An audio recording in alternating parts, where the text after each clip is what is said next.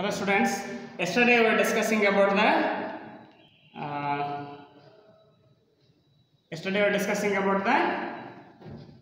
the basic geometry shapes, postulates and some examples on the geometrical shapes, geometrical postulates. Today also we can solve some more examples. On the basic geometrical shapes and the postulates. Okay. Now, question 4. Point C is called the midpoint of the line segment. Prove that every line segment has one and only one point. 2 points are given. Question here. Point C is midpoint between A and B is midpoint between A and B. Point C is midpoint between A and B.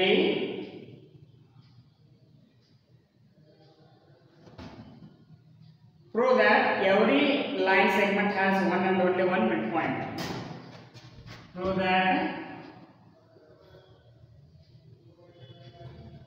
every line segment has one and only one midpoint. Here yesterday proved that when a point is given C, when a point C is given, in that case AC is half of AB, like that we have discussed yesterday. Okay, AB equal to half of AC equal to half of AB we discussed yesterday. Here 2 points are given, A and B. AB is a line segment. Point C is midpoint here given. Point C is midpoint of line segment AB. Then C is the only one point we should prove it. Okay, C is the only one point, one and only one point is like that, we should prove that one. What is here? Now consider 2 points P and Q. Okay, consider 2 different points P and Q. What is here? 2 points you can consider here, A, B.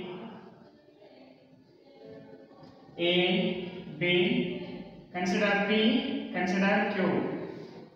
Let us consider that P is midpoint of this line and Q is midpoint of AB also. If you consider both points also, then it should be same. Now what is here? P and Q are the 2 different points. What is AP? If P is midpoint,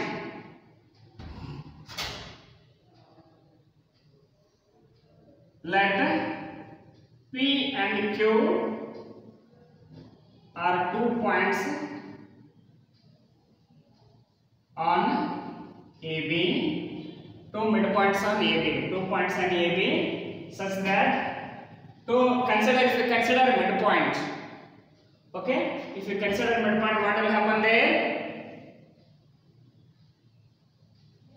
2 midpoints, you can consider 2 midpoints. Then what is here? AP equal to half of AB, CQ equal to AB, CD. CQ equal to half of AB. Consider another line CD here. But if you consider another line CD, that is also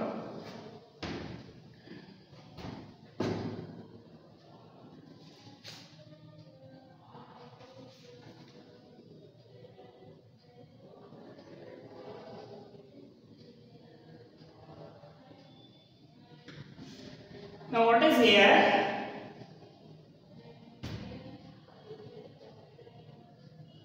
First let us consider 2 lines. Let us consider here 2 lines AB and CD. AB equal to CD. Okay. Consider two lines AB equal to CD. Both lines are equal. AB equal to CD. Both lines are equal. In this case, what is here? AP. If P is midpoint, P and Q are two midpoints of AB and CD. Two lines are there. Now, what is here? AP equal to PB it will become. If P is midpoint means AP will become PB. If Q is midpoint, CQ equal to what is here? Second line. CQ equal to QD. From first this point, AP equal to half of AB. Okay? And second one, what is here? CQ equal to, that is also half of CD. Half of CD. CD we are getting here. Now consider these 2 points, half of AB and half of CD. Half of AB equal to half of CD, because AB equal to CD. If you are taking this one as 1, half of AB, half of CD. Half of AB, half of CD. If you take this one as AB here, point C, consider that point. Half of AB equal to half of CD equal to AC, you can consider here. Now what is this?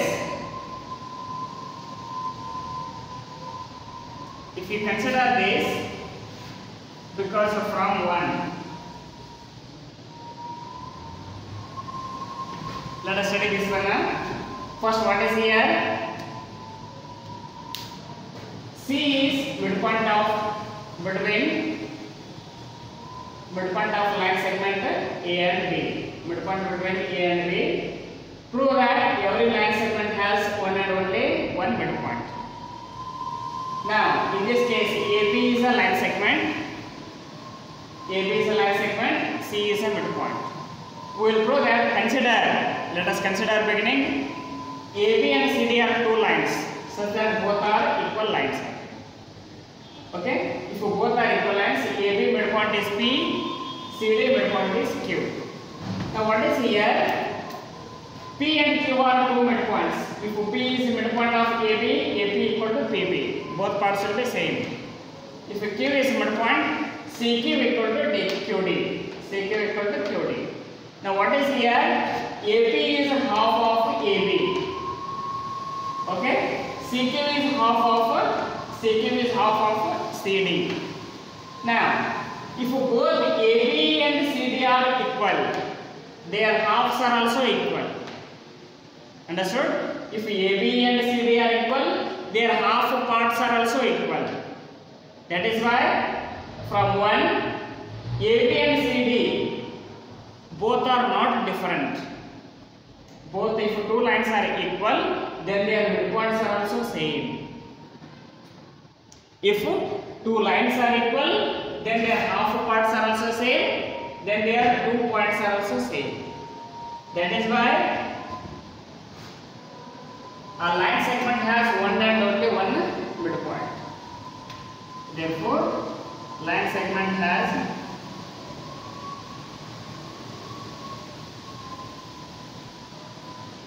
one and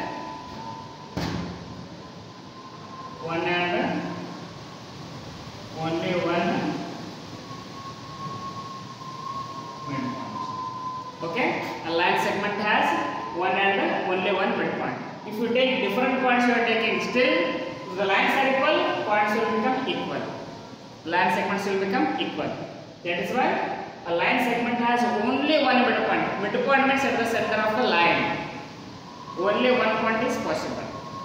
That is why a line segment has only one midpoint. We cannot take two midpoints. If you take 2 points also, they will become equal like this. Okay?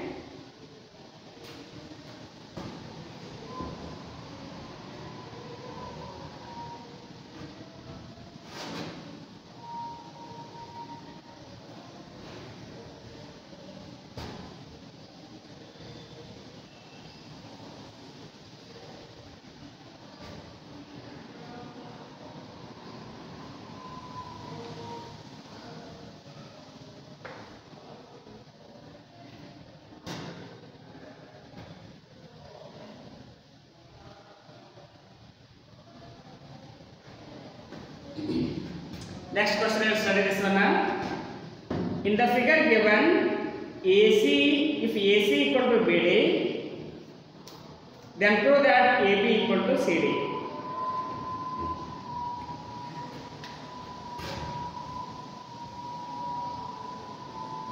Given line is given here, A, B, C, D.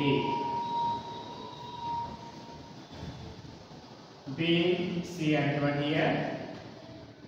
What is the condition? If AC equal to BD, if AC equal to BD, then AB equal to CD. AB equal to CD, we should prove this one. Understand the parts first. What we have given? AC they have given and BD they have given here, and they are asking about AB and CD. AB and CD they are asking now. Then we should prove that line segment AB equal to CD. We should prove it now. We should use the properties of line segments. What is here? This. Consider this AB and CD. What is AB here? AC equal to BD they have given. What is AC? AB plus BC. Okay. What is AC here? Given AC equal to BD. AC is what is here? AB plus BC. Okay. AB plus BC. What is BD? BC plus CD. BC plus CD we have got here. What do we get here? BC, BC. BC, BC get cancelled. We can cancel BC, BC now, or if we shift the right side, this will become minus. BC, BC we can cancel here. What is remaining? AB equal to CD. AB equal to CD is remaining. Okay? AB equal to CD is remaining.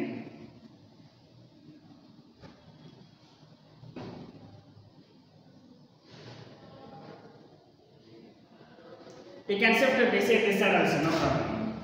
AB plus BC. This BC if we shift that side, minus BC equal to CD. Plus BC minus BC will get cancelled. What is remaining? AB equal to CD. Okay? We are coming to this equation. Now what is here? Given AD is a line segment given here. AD is a line segment given. Now what is given? AC equal to BD. AC equal to BD they are given. Using the same condition I am writing one equation here. AC equal to BD. AC means AB plus BC. AB plus BC. BD means what? BC plus CD. BC plus CD. I am writing from the given line segment. Okay. Now BC you shift that, we shift that side. LHS plus BC will become minus BC. Plus BC minus BC will get cancelled. BC minus BC is 0. That is why remaining, what is remaining here? LHS AB is remaining, RHS CD is remaining. That is the required relation. Okay. Just we are using the properties of line segments. What is the property? When a point is given, sum of line segments. Sum of line segments and the subtraction of line segments we are calculating here. This AC is sum of line segments AB plus BC. Okay. Here BD is line segment BC plus CD. BC, BC will get cancelled. Remaining will be AB and CD. Okay.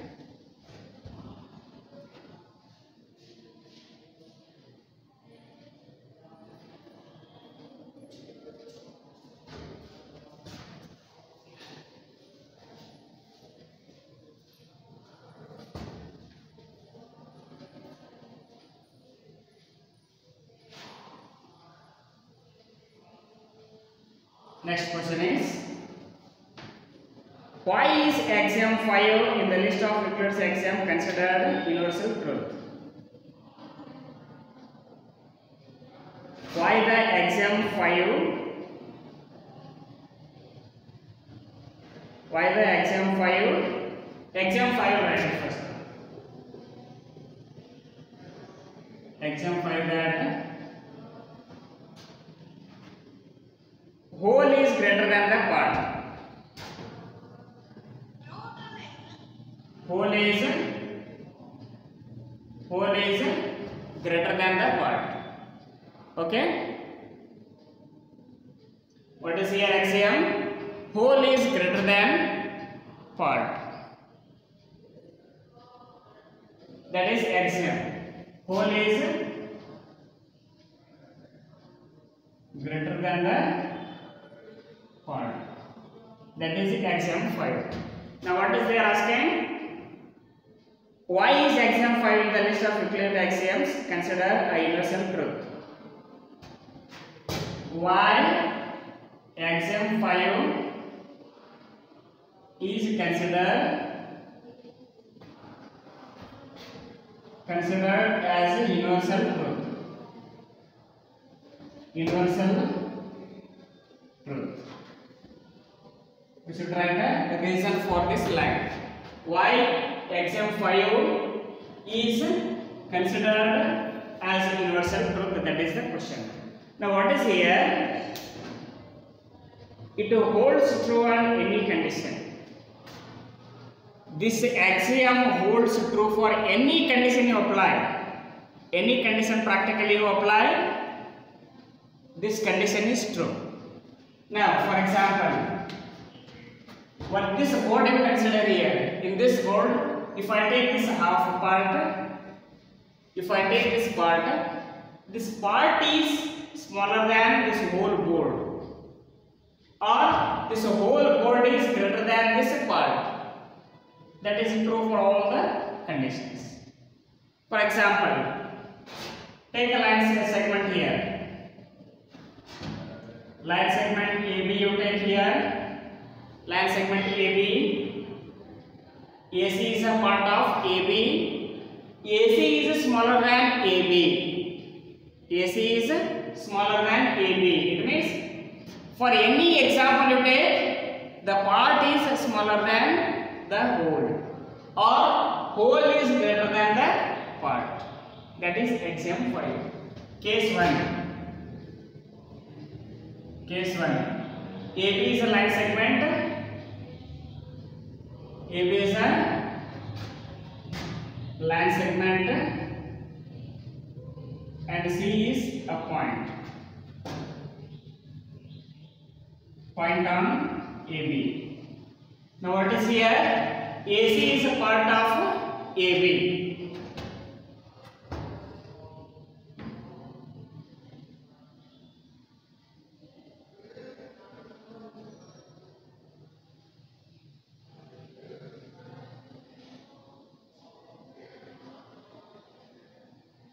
AC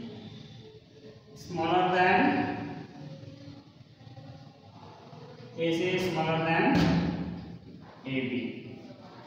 Okay? AC is smaller than AB. Case 2. What is case 2 here? One rectangle you take here. AB, CD. ABCD is a rectangle. In this one, I will divide this one here part. Diagonal divides rectangle into 2 parts. Okay? This triangle is a part of this rectangle. Okay? This rectangle is a part of that one. Now, what is here? Triangle ABC. Triangle ABC is a part of rectangle ABCD. Okay?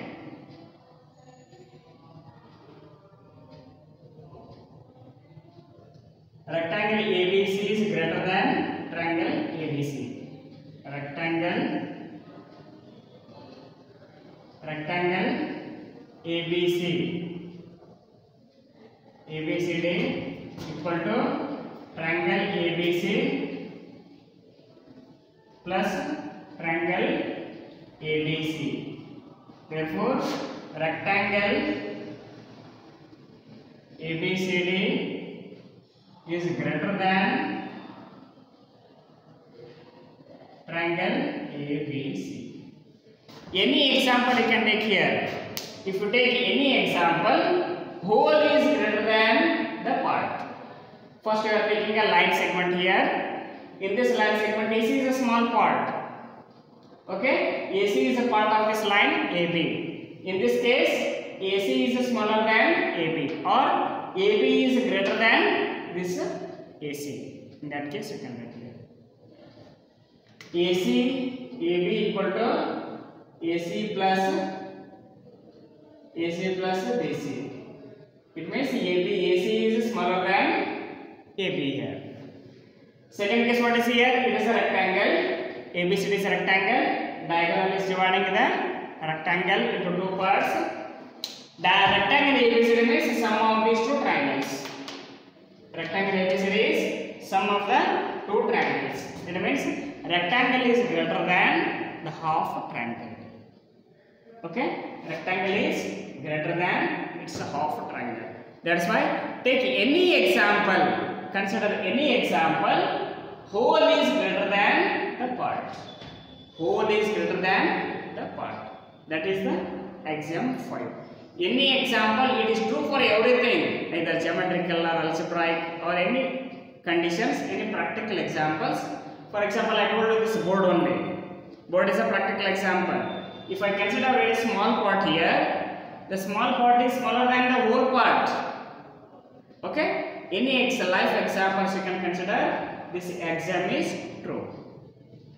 Okay? Next, we consider one more question.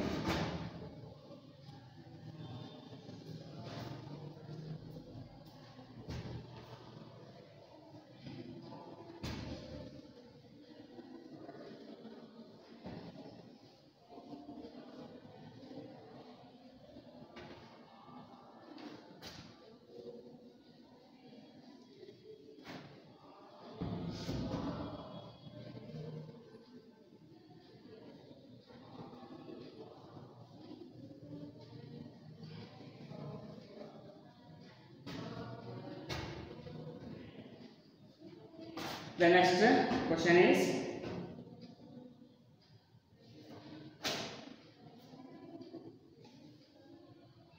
okay,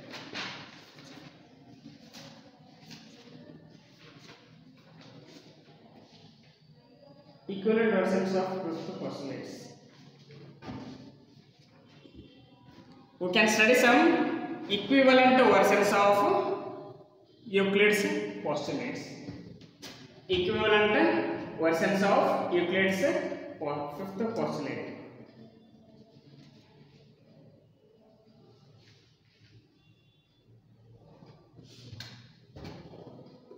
Equivalent versions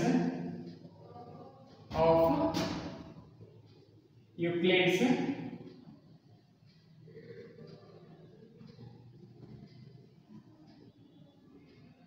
fifth postulate.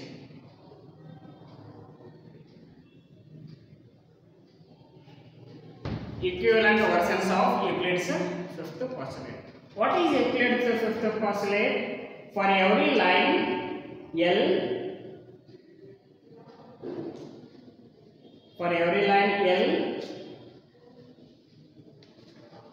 what is here?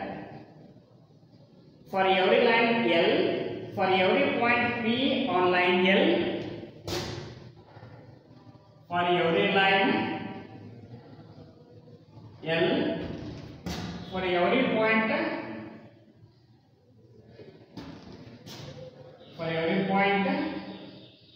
P lying on L, lying on the line L, for every line L and for every point P not lying on L, and for every point P not lying on L, not lying on L. What is here? There exists a unique line M pass through P and L. There exists a unique line passing through M. There exists a unique line M. There exists a unique line M passing through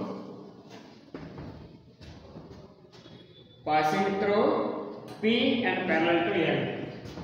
Passing through P and parallel to L. First, let us understand this one. A line L is there. Okay, a line L is there. Point P, not line is point P is outside here. Okay, point P is outside. Okay, what is next point? There exists a unique line M passing through P. One line will pass through the P. Many lines you can consider here. Okay, many lines will pass through here. There exists a point line which pass through P and parallel to L. Only one line is parallel here. This line is here, no? That line is M parallel to this line L. That is case here. There exists only one line. One line is parallel to L and it passes through the point P. This point P should not line this L. It is outside this line. So that we can draw only one parallel line for this passing through this point P. Other points you can draw many lines, but from this point passing through this line, only one line is possible passing through this point and parallel to L. That is the condition. Two distinct intersecting lines cannot be parallel to the same line. One more also you can tell. This line M, L, M, N, O, N, P. N, P are intersecting lines. N and P are intersecting lines. If we shift here, they are intersecting lines. They are not parallel to L. They are not parallel to L. We can also call this one as, what is here? Intersecting lines are not parallel. Intersecting lines are not parallel to given line. What is here? Any one line can be parallel, but both lines cannot be parallel to the given line. Two lines are intersecting here. They cannot be parallel to the given line here. Okay? Here P and M are intersecting, but M is only parallel here. Other line cannot be parallel. Like this, taking one parallel line and a point, we can create many versions like this. Okay, parallel lines means what? Two parallel lines, the distance between them is same. Any point, the distance between them is same. Okay, now in this case, when a line is passing through P and it is parallel to given line L, only one line, such line is possible. That is the first version. Second version is what? Intersecting lines cannot be parallel to, both cannot be parallel to the given line. What is here? Consider these two lines. What is considered here? L is the given line. Okay? L is the given line. M and P. M, N, O, P. N and Q you can take here. Q you can take here. M and Q. M and Q are the two intersecting lines. Only M is parallel to L. Q cannot be parallel to the point line L. That is why intersecting lines cannot be both parallel to the given line. Are not parallel to the given line. Any one line is possible, but both lines cannot be possible. Based on these versions, we can solve some examples on this.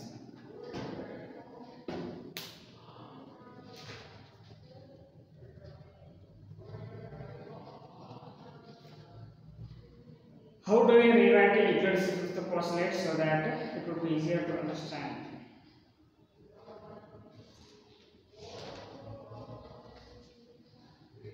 First, how do we rewrite Euclids fifth postulate so that it would be easier to understand?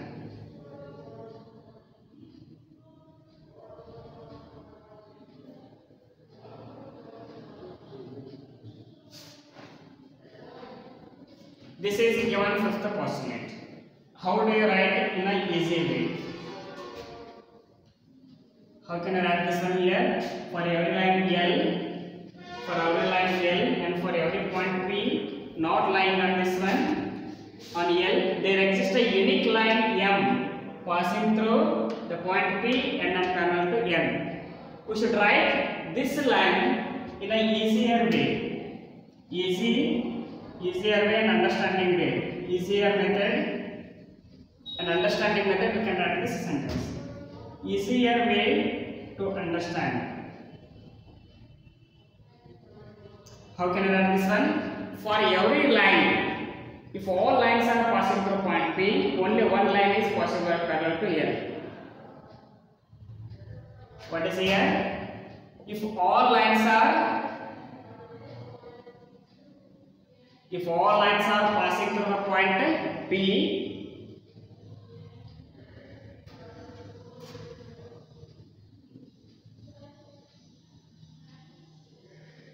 if all lines are passing through the point P, only one line is parallel to this given line. Only one line is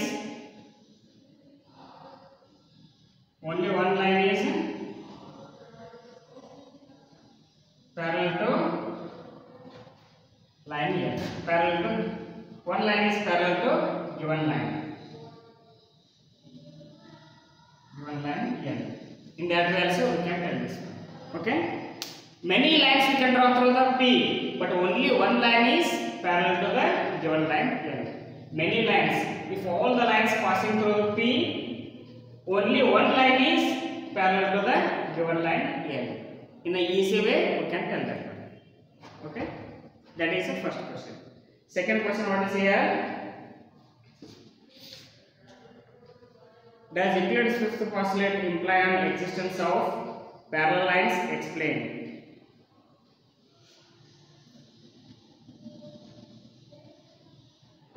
Okay, next one.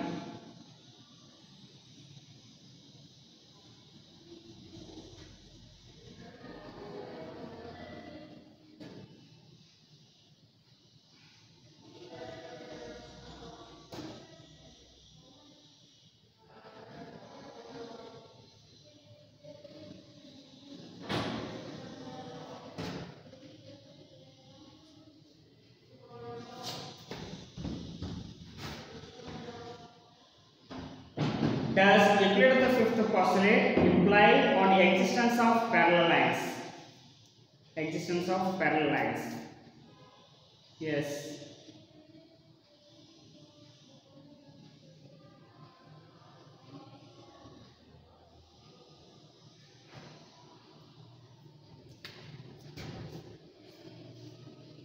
Does Euclid's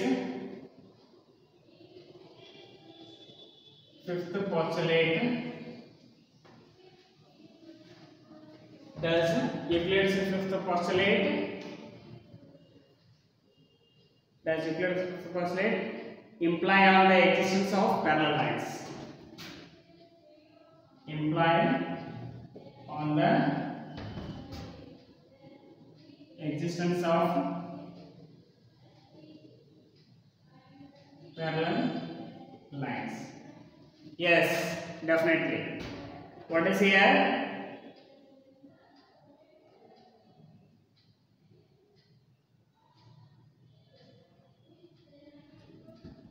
two lines are there.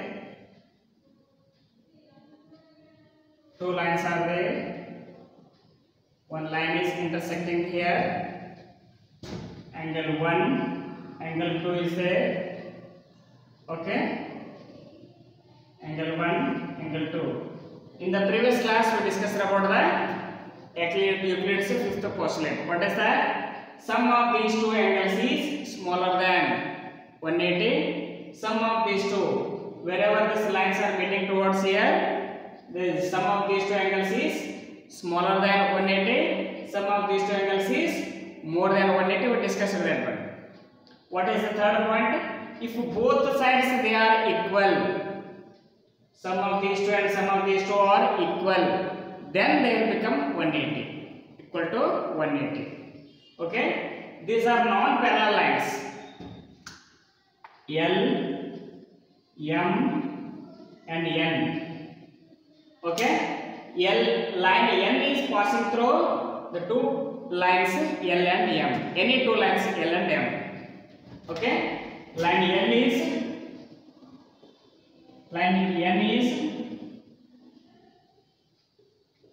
passing through L and M. Any two lines L and M. In that case, what is here? Angle 1 plus angle 2. Angle 1 plus angle 2 is less than 180. Okay? Angle 3 plus angle 4. Angle 3 plus angle 4. Angle 3 plus angle 4 greater than 180. If both are equal, means both are equal to 180. Okay? If both are equal to 180, then sum of all the four angles is 360. If both are equal, if angle 1 plus angle 2 equal to angle 3 plus angle 4 equal to 180, if angle 1 plus 2 equal to 3 plus 4 both are equal to 180, then line L and M are parallel lines. If both are greater and smaller, they are not parallel. If they are equal to 180, they are parallel. That is why this fifth postulate is fifth postulate tells about the existence of parallel lines. Total 3 cases are there. Sum of first two angles is smaller than 180. Sum of other two angles are greater than 180. If they are equal, third case, if they are equal, the lines are parallel. Two lines are parallel. That is the third case. Yes, the fifth postulate, Euclids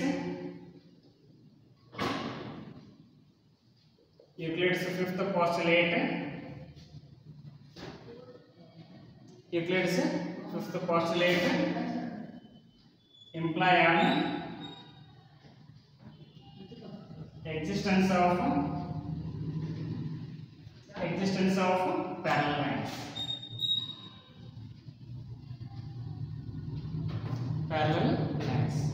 Okay. Remaining we can discuss in next classes.